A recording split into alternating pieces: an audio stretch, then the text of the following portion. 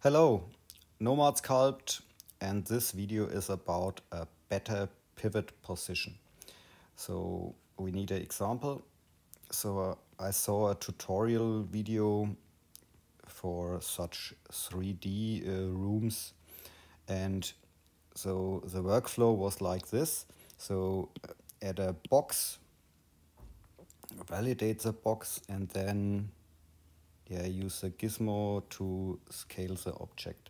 So here in the front view, use it like this, then move it a little bit to the side like this. Oh, it's not correct, so a little bit more in this direction. So okay, so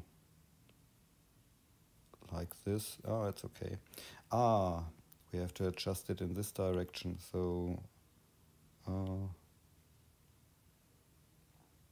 yeah, a little bit more like this, and yeah, it's okay. So this was a workflow. So yeah, you can do it like this if you like, but here you see the pivot is in a complete different position to the other object. Here the pivot is in the center of the object, and here the pivot is on the edge. So here when you use this board, it's possible to adjust the length here like this. So it's also possible to adjust the height or the thickness, and you can adjust it in this direction.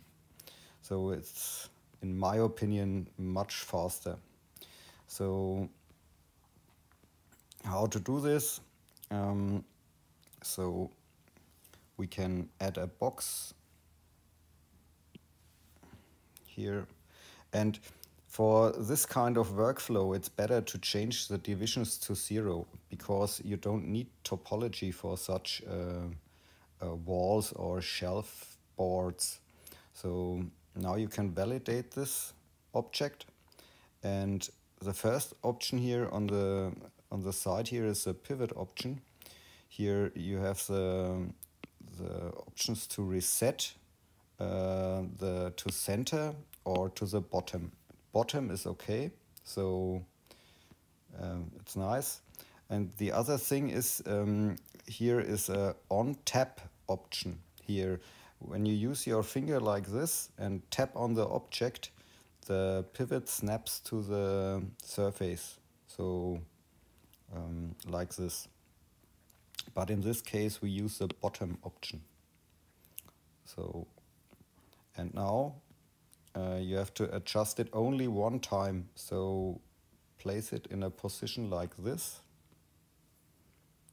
and in a position like this, that the pivot is here on the edge of the object. So here in the solo view you can see it.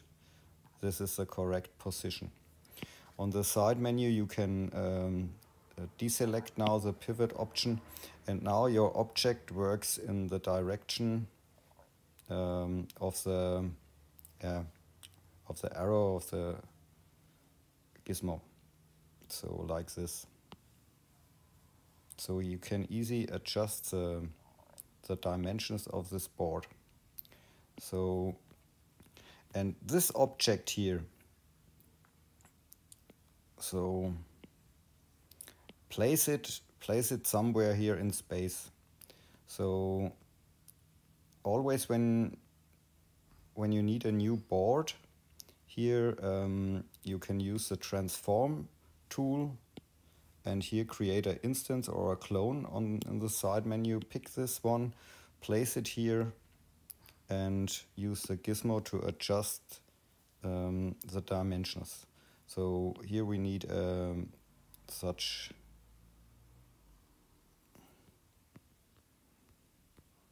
a thing here. So we place it in the edge here and adjust the position. So, and when you yeah, you can use here now the clone option in the side menu, create a other object, and you can rotate this one and place it in the position, and bring it here in the correct view to the end position, like this. So you are fine. And I think this is much faster than with the pivot in the middle position. So